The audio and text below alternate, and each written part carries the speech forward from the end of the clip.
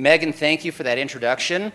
Everyone, thank you so much for this opportunity to be here. I feel like a teenage fanboy at an MTV Awards or something like that. I'm like, oh my gosh, that's Colin Wright. Oh my gosh, there's Cher. Holy cow. And I'm just so shocked, and it's so cool. And then I'm up here on the stage in front of you, and I hope I don't wet myself. So, we'll pray that that doesn't happen. I really want to thank Kim and Marcy, thank you. This is the problem. I go blank on things a little bit, but thanks so much for this opportunity. This is really cool. And again, to get a shout out for Emma Hilton and get a shout out from Christiana Kiefer. I'm just beside myself with excitement here. I'm so beside myself, it's like there's two of us up here. Now, I will tell you, as an academic, I have way too many slides because I have to put what I'm thinking on the PowerPoint, or else I'll go off on a tangent. And maybe I start talking about hemoglobin and the importance of hemoglobin in transporting oxygen in the bloodstream. And then next thing you know, I'm talking about World War Z and the zombies in The Walking Dead, and can zombies run or walk, and how long they can go without a meal. And so I've got to keep it very organized and concise on my PowerPoints here. I want to just tell you a little bit about myself that helps me feel more comfortable with speaking with everyone. So my wife, Amber, there, she's a rock for me. She's my inspiration. I definitely married up. And if it wasn't for her, I wouldn't be where or who I am. And she's also really good at helping me come back to reality. Talking last night about how sometimes I get in these deep dives looking into the research on this, my wife will come up and say, let's go for a walk. All right, so it's really nice to have that. My oldest son, Kelton, there, he's 26. He's in the Nebraska National Guard. That picture was as his troop was deploying to the Middle East just this last January, so he's still over somewhere where it's hot and sandy and dry. And then my youngest son, Connor, and his wife, Stacy. And I'm really happy to say that I'm going to be a grandpa in January. So. All right, now I'm going to do something a little goofy here, so hope you'll humor with me. I know we just had a little break, but I'd like everybody to stand up. All right, this will only take a couple seconds. Just stand up. All right, put your hand over your heart. All right, now take a step to the right. Take a step to the left. All right, you can sit back down. So now you can go home and say, wow, Greg Brown uplifted us, touched our heart, and moved us. All right. So as you heard a little bit about how I got involved in this, basically 2019 I saw a news report that Selena Soul was suing the Kinetic Interscholastic Athletic Association, and she's being represented by Alliance Defending Freedom. And I basically got on the ADF webpage, found a contact us thing, sent in a contact, said, hey, I'm an exercise physiologist. I know that sex matters in sports. I know it makes a difference. Can I be helpful? I'm sure that they Googled me and looked me up to make sure I wasn't some crazy person. And I'm only 99% not crazy, I guess. But anyway, and then they contacted me back, and I met with Roger Brooks and some other folks with Alliance Defending Freedom. And so I wrote an expert declaration for Soul versus CIAC, which led then to an expert declaration for Hecox versus Little in Idaho, which has led to expert declarations in West Virginia, in Tennessee, and Arizona, going to various states to testify on behalf of protecting women's sports. And so it's just kind of expanded from this little contact to being this whole other life, it seems like. And it's crazy. It's absolutely crazy. 10 years ago, if you'd have told me I'd be doing this, I'd be like, no, you're kidding me. And here we are. All right, so here's one of the problems that we see, and this has been talked about a little bit. I appreciate Councillor Bach really bringing this up, and others bringing it up today. That's the title of an article by David Handelsman, Sex Differences in Athletic Performance Emerge Coinciding with the Onset of Male Puberty. It's the title of the article. You can see that was published in 2017. You can see two other quotes from other articles there, another one by David Handelsman, another one by Joshua Safer. And Joshua Safer is an advocate for the other side of this, very adamant in that, but stating in essence that there's no difference in boys and girls in athletic performance until puberty. All right? And so we have those statements there that lead to this, as was mentioned. Whether it's World Athletics, whether it's UCI, whether it's FINA, saying, oh, if you suppress puberty before age 12 or Tanner stage 2, whichever comes first, then a male can compete in female sports. I am convinced that that's wrong. All right, that is absolutely wrong. Now, one of the things I would like to point out first off is these figures are from Handelsman's paper. And so if you look at running or jumping, all right, at age 10, the average boys are 3% faster than the average girls. And you can see it jumping at age 10. The average boys are jumping about 5.5%, 6% further than average girls. And I don't know if the average boy is faster than the average girl. Doesn't that indicate that boys are faster than girls? Now, I understand statistically, right? When you're analyzing the statistics like this and looking at the variation and the huge differences after puberty, I can understand why statistically maybe those smaller differences before puberty don't come out as statistically significant, right? And yes, I'm an exercise scientist. We use statistics to make our decisions and everything. But one of the questions we have to ask ourselves, statistically significant versus practically significant, right? There is a difference, right? We know in sports that a 0.01% difference can mean the difference between a gold medal and no medal. So this 3% difference between boys and girls can be huge in sports. All right? Sorry, I want to hold off on this for just a second. So one of our challenges, though, we have with looking before puberty is honestly a lot of sports before puberty, they're recreational. They're local, it's developmental. When was the last time you saw a newspaper article or something on the local television station about the state 8 and under track and field champion? Right? You don't see it. People don't put the interest in it as much as they do, especially once we get to the high school level when kids are competing and scholarships are on the line and state championships are on the line. So there's not as much information out there about sports competition before puberty. Again, it's very local. I don't even know if a lot of elementary schools keep records on which 4-year-old was the fastest in the mile run, right? So those are our challenges with that. But again, Handelsman has this information. One area we can look, fitness testing. All right? All of us have done this in school. We hated it, right? In the United States, you do FitnessGram. In Europe, it's the Eurofit. Different places have their fitness testing that we do. So if we look at some information here, this is German children, about 900 German children. And you can see the 9-year-olds and 10-year-olds. Notice the boys are consistently performing better than the girls on measurements of muscle strength, muscular endurance, running speed, aerobic performance. The girls are doing better in flexibility, right? Now the differences are small. Yeah, we're looking 2 or 3% difference in the 50-meter sprint. The 1 kilogram ball push, upper body strength, much larger difference there, 17% or so. Triple hop, 4% difference.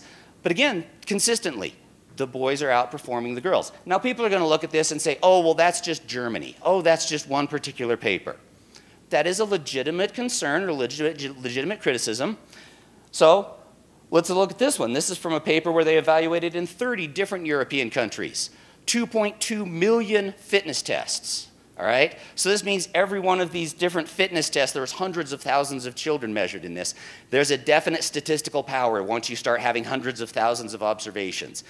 More observations in this one paper than all of the studies on transgender individuals combined. And I just spilled my Pepsi. Sorry about that. Mara, this is going to be sticky. Just a warning. All right. So here we're looking again. This is 30 European countries, hundreds of thousands of children in each of these tests. And again, the boys are outperforming the girls in measures of muscular strength, running speed, aerobic endurance, muscular endurance. The girls are outperforming the boys in flexibility. Well, people may say, oh, well, that's just Europe. Okay, well, let's come to another paper here. All right, so this is a paper from Tompkinson. This is looking specifically at 20-meter shuttle run, 50 different countries. 1.1 million children across 50 different countries. And you can see the outline there. That's not just Europe. That's not just North America or South America. You've got Oceania, you've got Australia, you've got Asia, you've got Africa included in this. And consistently, the pre-pubertal boys, age 9, age 10, were 3 or 4% faster in the final lap than the girls were. Now, this is a 20-meter shuttle run. In the United States, we know it's the pacer test. Other places, it's the beep test. But the boys were going like 20% more laps, all right, which is still 3 to 4% faster. So I'd say we've got some good school-based data that boys have physical fitness advantages over girls. Another criticism of this, well, that's school-based fitness testing. We all know how that goes. If your friends are walking, you're walking, right? And if your friend's counting the push-ups, maybe they add push-ups, maybe they subtract push-ups because they don't like you that day, something like that, all right? So here's another very interesting paper. Now, this paper was published in 2005. So this is not like it's brand new data. The previous paper was 2013. All right, so this is in about 700 Danish children. And I think if we look at gender roles, Denmark is pretty egalitarian on the gender roles, right? So if we're going to minimize social influence on physical fitness, Denmark might be the place to look. Well, what they did is they had these boys and girls come in, and they did a VO2 max test on them, where they put them on the treadmill, graded exercise test with the metabolic cart. That is a lab standard for measuring aerobic fitness, all right? These 6 to 7-year-old boys, the absolute VO2 max for the boys was 11% higher than the girls. Absolute VO2 max, part of it is representative of body size. We expect a larger person to have a larger oxygen consumption because they have more tissues that need to be fed. So if they took that VO2 max and measured it relative to body mass, which is typically how we're going to compare individuals. If you do a fitness test and you want to see how you compare normatively, we look at VO2 max relative to body mass, milliliters of oxygen per kilogram of body mass per minute, still an 8% advantage for the boys, all right? So even account for differences in body mass, the boys have an advantage. Now in adults, we're going to see that more like 25%, but still an 8% advantage matters. Now if they took that relative to fat-free mass, so now we're going to try and control for differences in lean body mass. The boys still had a 2% higher VO2 max. All right? So we've accounted for differences in muscle mass, and there's still a male advantage in VO2 max. The other thing that was interesting with this study is they put accelerometers on the children and had them wear the accelerometer, which is a very objective way to measure physical activity. And they found for boys and girls, if they got the same amount of physical activity, the boys were fitter, which would indicate, again, some kind of biological advantage where, in essence, for the girl to have the same VO2 max, she's going to have to exercise a whole lot more than the boy does. So again, we see this evidence of male advantages for physical fitness. All right?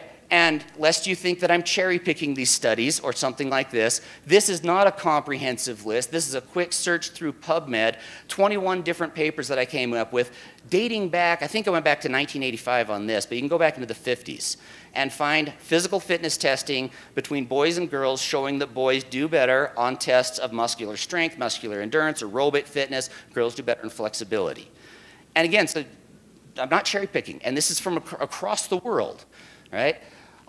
Now, people are going to criticize that, and they're going to say, well, that's fitness testing. And as we heard Ross say, yeah, VO2 max is not the end-all, be-all. Muscle strength is not the end-all, be-all. We have all been there when we're like, I know I'm better fit than that person. They still beat me. At least I say that to myself when I lose a local 5K or something like that, right? So that is a valid criticism. I do think it's interesting that we look at adults and say, oh, males can outperform females, and here's the fitness testing data that substantiates that. So when you take children and say children have physical fitness testing advantages, people dismiss it as that there's not competitive advantages, but whatever. All right, so this is from the Nebraska 2023 USA Track and Field Junior Olympics. And so I've got the events lined up there on the bottom. I've got the medal count set up on the top. You can see it split for 8 and under and the 9 and 10-year-old group. Now, they didn't compete head-to-head, but if they did, taking the boys' times or the boys' distances compared to the girls' time and the girls' distances, not a single girl in the 8 and under group would have gotten a medal. I think this is an important point that we're getting to here. If those 8 and under girls didn't medal, how many are coming back the next year for that track and field competition? All right? If we look at the 9 and 10-year-old girls, okay, 1 gold medal out of 8, all right? And 3 silvers and 2 bronzes. Out of 24 total medals, the girls would have gotten 6. That indicates to me that there's an advantage there. Now, people might look at that and say, well, that's just Nebraska, right? Nebraska's marketing campaign for the state 2 years ago was, Nebraska, honestly, it's not for everyone. All right, so let's go to Arizona. All right, so we've got this challenge going on in Arizona right now. So same event, this is the Arizona 2023 Junior Olympics. All right, look at the 8 and under group. Okay, we would have had a girl getting a bronze medal in the 200, a bronze and a silver in the 400. Otherwise, 8 and under, no girls getting gold medals, most of the medals going to the boys. Look at the 9 and 10-year-old group. Again, there would be a tie in the long jump for a gold medal. The only gold medal a girl in the 10 and under, or 9 and 10-year-old group would have received. Otherwise, 3 bronzes. So again, it looks to me like we're seeing evidence of a competitive advantage, or maybe we should say category advantage, John, all right, for males. Well, again, people might say, well, that's just Arizona, all right? I don't know what Arizona's marketing motto is. All right, so let's go to the 2023 USA Track and Field National Competition. Now, a caveat here, right? How many people are going to take their 7 or 8 or 9-year-old child across the country to compete in a track and field competition?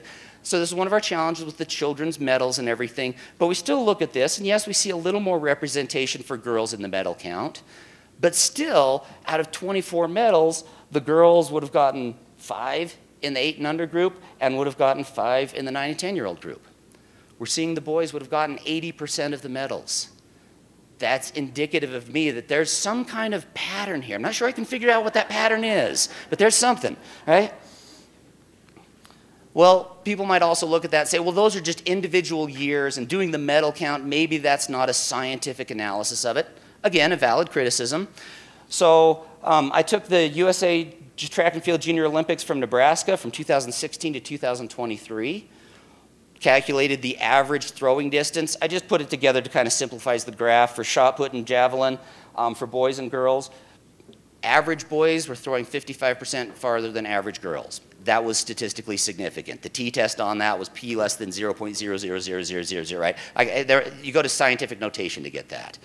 All right? Same thing for the 9 and 10-year-olds. And the furthest throwing boy was 30% further than the furthest throwing girl, right? Both, and that was in the 8 and under, and look in the 9 and 10-year-olds, still 10% more for the furthest throwing boy than the furthest throwing girl. Of course, you've got an N of 1 versus an N of 1, so N of 2 total. You can't do stats on that, but still numerically different. All right? Well, what about jumping? And again, the same thing. We still see that the average boys were jumping further than the average girls in the 8 and under group and the 9 and 10-year-old group. All right? And the furthest jumping boys were jumping further than the furthest jumping girls. Here again, you might say, well, that's Nebraska. It's not for everyone. So I went to athletic.net, got the data for all of the top 10 boys, top 10 girls in all of the running events they did. So 100 meter, 200 meter, 400 meter, 800 meter, 15 and 1600 meter for 5 years. And again, lined them up, analyzed them statistically. The average boys in those top 10 were faster than the average girls. The fastest boys were faster than the fastest girls. Statistically significant when you look at the group. And again, 9% faster overall through all those running events for the fastest boys, 6% faster for the fastest boy in the 9 and 10-year-old. Starting to see something here, all right? We see the physical fitness testing, we see the individual years. Now we're starting to see statistically there's a difference between boys and girls before puberty, all right? And so if we look at the USA Track and Field youth records, all right, I'm going to call out the media on this one. Every one of these bills that has been brought up in the United States in a legislative meeting, somebody in the media should have been grabbing this. This is on the internet. This is simple to find. And you look at this record, the boys are faster than the girls in every event. The boys are throwing further than the girls in every event. These are the records, right? But instead, somebody's not doing their job in getting this information out. All right? Now, lest you think this is only a United States thing, all right? So we can also look at it, Australia, all right? See the same pattern in Australia. The numbers might be a little bit different, but again, the boys are faster than the girls. The boys are running and, or sorry, jumping and throwing further than the girls when you look at the records. I'm sure you can find this in other countries, in other places. It's harder to find. A challenge with these records, and I don't understand, the records from Australia hasn't been updated since 2016. The records for the United States haven't been updated since 2019. I understand the challenges with verifying all this stuff, but I don't know, conspiracy theory in me is starting to raise, some questions on why they're not updating these records. I want to thank boysversuswomen.com, great website, Jake Teeter there. All right, and so this is a graph that he has put together, pulling data from all over the place. I mean, he has compiled dozens of different sources of international data and combined it all to look at the average male advantage across 11 track and field events before puberty through 80 years old. And you see consistently at every age, males are outperforming females, right? You see a little dip there where the difference gets smaller, and that coincides with what they call peak height velocity, which you might call the growth spurt. Typically, girls hit peak height velocity. They're growing the fastest at age 11 and a half. That's when you'd actually see body height come close to normal or close to equal between boys and girls. But then at age 12 and a half, boys are at peak height velocity, and then you see that acceleration, just that turbocharging of the difference between males and females. But again, we see it in Nebraska, we see it in Arizona, we see it in the United States, we see it in Australia, we see it worldwide. Boys have athletic advantages before puberty. Looking at USA swimming, right? Which again, swimming, I'm not as much on my swimming science as I should be. Actually, Kim probably knows more of swimming science than I do. But again, look at the USA swimming records. Now, USA swimming only lists records for 10 and under, but the boys have the records in 18 out of 22 events by roughly 2%. Girls were faster in 4 events. Again, when you see one sex has the record in 82% of the events, you should think something's going on there. Maybe sex matters. And so, yes, some girls are faster than some boys. It's unquestionable. But on average, the fastest boys are faster than the fastest girls. The average boys are faster than the fastest girls, right? Yes, some girls are stronger, shown in jumping distance or throwing distance than some boys. But on average, the average boys are outperforming the average girls. The fastest boys are outperforming the fastest girls, right? Now, these differences are smaller than before puberty. No question about it. We're talking a 3, 5, maybe 10% difference, much smaller than when you're looking 10, 20, 30, 40% differences after puberty. But the differences are there and the differences are consistent. And again, in athletics, small differences really matter. Question is, why are these differences present before puberty? One question, does it matter? One of the attorney generals from one of the states that I've worked with said to me, from a policy standpoint, it doesn't matter why that difference is there. There is a male versus female difference. That's what matters. Explaining it physiologically isn't the important thing. I don't know enough about the law to say that that's correct or not, but okay, so before puberty, boys, before puberty, boys have about 10% more lean body mass than girls. Lean body mass, which is largely muscle mass, that's the engine that drives athletic performance. The skeleton, that's the frame and the body work. The heart is the fuel pump, right? It all comes together.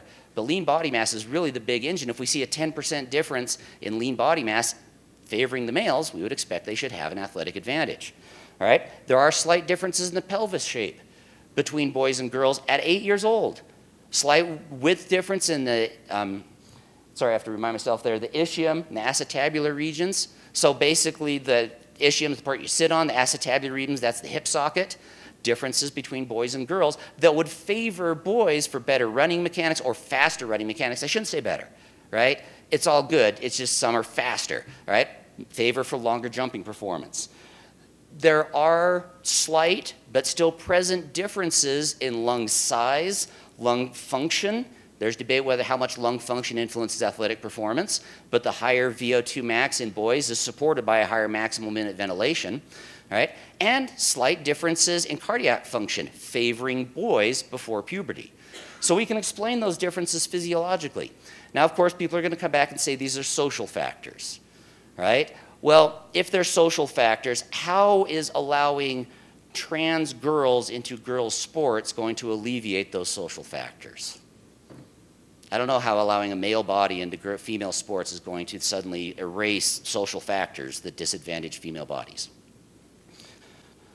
All right? And so I wish I could take credit for that top quote that female athletes are not simply smaller, less muscular males. That was McManus and Armstrong in 2010 on their paper Physiology of the Elite Young Female Athlete. But those differences are present before puberty. All right? And then I think we all know this, but it's kind of crazy we have to say this. Boys and girls are different before puberty. It's not like at puberty suddenly a boy grows testicles and a penis, right? And a girl grows a vagina. They're there beforehand, all right? Puberty doesn't make a girl grow a uterus, all right? Changes how things work a little bit, but the anatomical differences are there, and so are the physiological differences. Smaller, but present. Which brings up the question of puberty blockers. And again, I think this was well addressed earlier. I do have 2 particular studies I want to point out on puberty blockers. But the bottom line on this, we have no idea how puberty blockers affect physical fitness or how they affect sports performance. The research hasn't been done. I don't know that I could do the research. Honestly, I don't think I could, ethically for myself, let's take an 11-year-old block normal, healthy puberty and see how it changes their push-up performance. Just couldn't do it. All right, so the first paper, this is actually from 2018, this is Claver, and they looked at trans girls, trans women, basically over 8 years of puberty blockers and then the cross-sex hormones before treatment. Now notice that about 14 and a half years old is when they started puberty blockers on these children. The trans girls, trans women, male bodies had more lean body mass. They were on puberty blockers for 2 years, and you see a reduction in lean body mass, but still had more lean body mass than comparable girls, comparable females. At age 22, so basically 8 years of puberty blockers and then cross-sex hormones, the male bodies still have more lean body mass. And lean body mass is very important for athletic performance. And then Ross mentioned this paper earlier today. This one just came out this year, where they looked at growth in body height from the start of puberty blockers to age 22, basically. So the white line there, that's showing the projected growth, which it's an estimation, right? You put some factors into an equation, you get an estimate of how they should grow. And then the yellow line there represents the measured growth. This particular paper, and this is the only one we've really got on this in trans girls, there's an accompanying paper looking at trans boys that shows basically the same thing. It looks like puberty blockers slowed down growth in height. But once they were then put on, in this case, estrogen, growth accelerated. And so by age 22, they were the same height as they would have been, at least estimated, without any puberty blockers or cross-sex hormones, right? I think it was in Jurassic Park, right? Life finds a way. I think life finds a way, right? Now, again, can we say conclusively, oh, well, lean body mass improves sports performance? Well, yes and no. Right? I mean, we know lean body mass is an advantage. We know body height's an advantage. And the bottom line is we don't see the erasure of the male advantages in lean body mass and body height, right? Those are not eliminated. So really 3 closing points here. The first one is that there are important biological differences between males, boys and men, and females, girls and women. And those differences are present before puberty. Right? Second important point, the sex-based differences give males inherent athletic advantages, right? Even before puberty.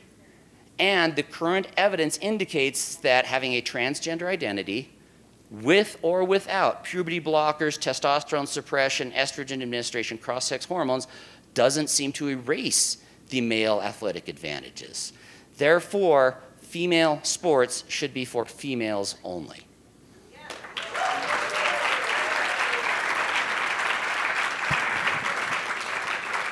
All right, thank you, I appreciate it. And again, Mara, I'm sorry about the spilled Pepsi. And thank you, everybody. I'll turn time over to Mara.